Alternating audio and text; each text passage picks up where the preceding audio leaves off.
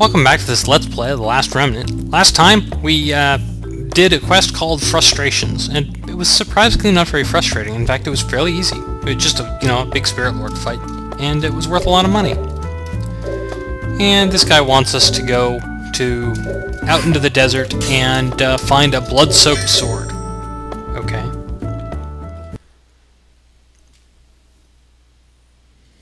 Kind of a random request, but we seem to be excelling at just doing random requests.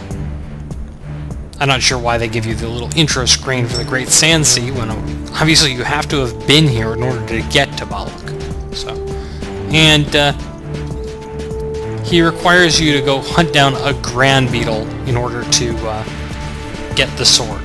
Okay, well, we've fought grand beetles here before. I've actually intentionally fought grand beetles.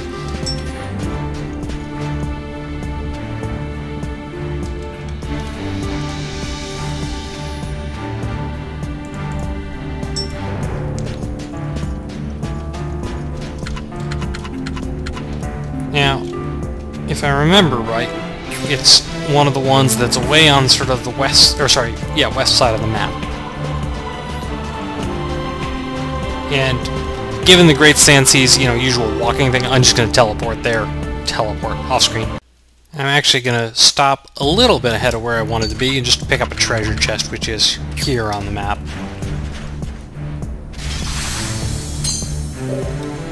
And I forget what formation that's part of. Let's see if this is the beetle we want. Let's do this!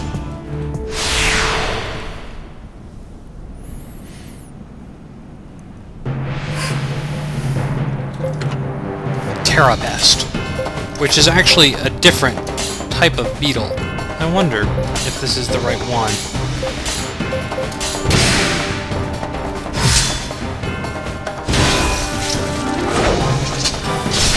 Like all beetles, of course, it has the wonderful little ability to use defend, which doesn't actually help it win, but makes it slower for you to win, which is all good in my book, because it's a good opportunity to spam skills and things. Not healing skills, that is. And it's not quite defended enough.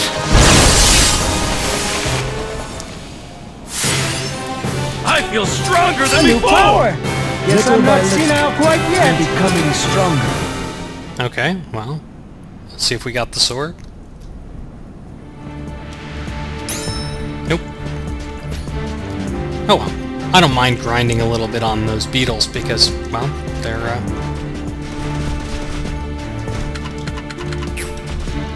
So this one here, what I'm going to do is I'm just going to tag it with time shift and see if I can link another one to it. Because there's another one down here at the bottom. That one's one of these green beetles, which these other ones are called terrapests. And I have a feeling they are not, as Zathras would say, not the one. But this beetle here is. So I tag it. I tag our friendly terrapest, and let's do this indeed.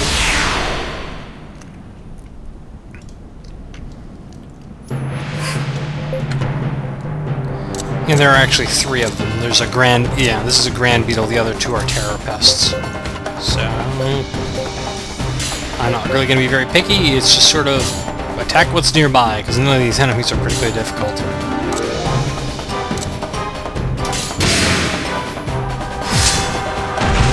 They might not die real quickly, but they're not going to kill me at all. I'll be surprised if well, this fight, there are 3 of them, maybe I'll have to heal. Maybe?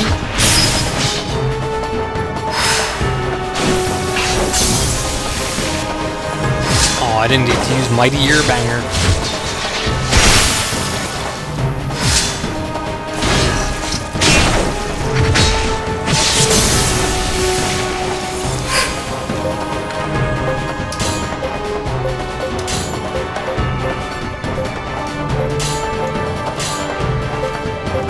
And these guys are even just too far away to even attack it.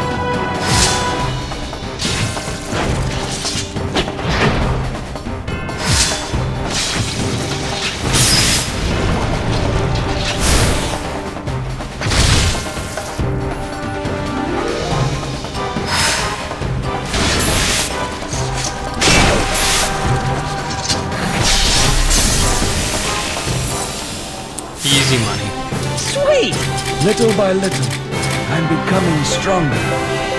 Nothing but that land insecta talon. But hopefully that's the... Yep, here we go. Easy quest. We'll see this guy again, too.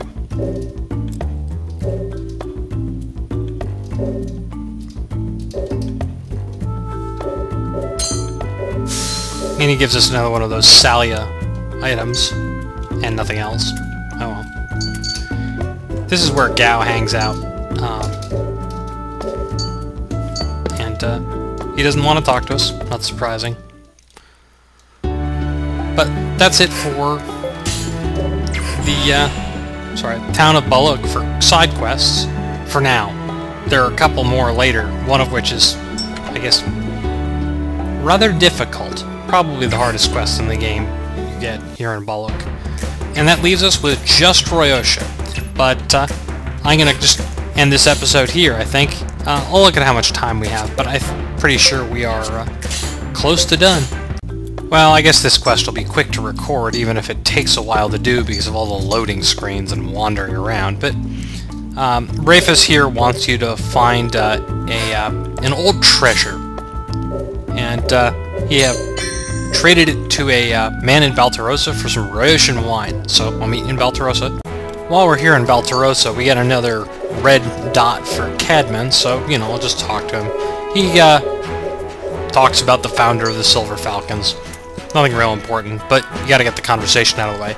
And this time he does not actually give you a quest for talking to him, which is good, because the last Silver Falcons quest wasn't actually all that easy. And I want to essentially have my full party before I start messing around with it. Anyway, the guy we're going to is... I forget what his name is. Rain here.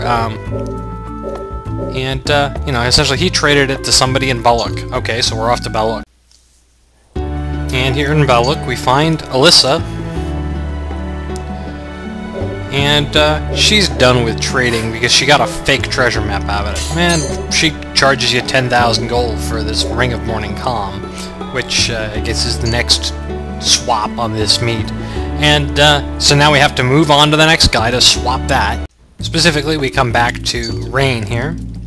And there's one kind of quirk to this quest, in that it's better to refuse things the first time. And he throws in something if you refuse the first time.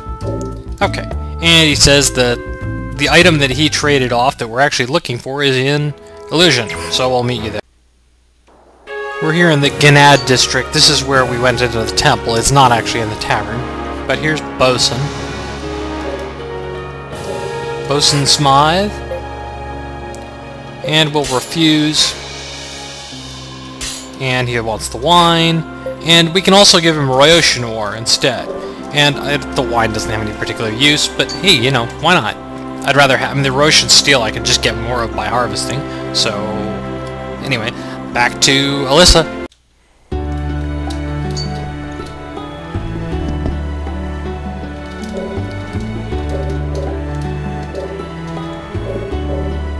And she says whatever she traded for, well, she just kind of threw it away. So we'll have to look around for where she threw it away. And it's just up here by the guild. One last stop back at Elysian. And only 2 more stops on this quest. And he gives you this stone back, which is apparently what he traded for in the first place. So, back to Alyssa.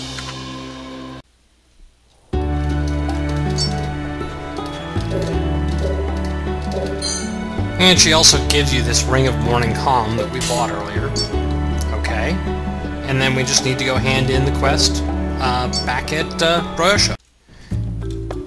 And the guy tells you more or less that his, oh, I talked to the wrong guy. Yeah.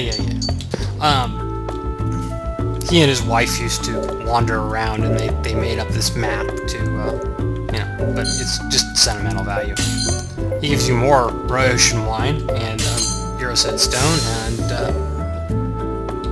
actually those items are originally quest items and then they just show up in your inventory. There's no use for either of them. I think you can sell one of them maybe both of them, but I'm just gonna hang on to them for, you know, stupid value. That's all for this episode. Next time, more Rhagoh quests.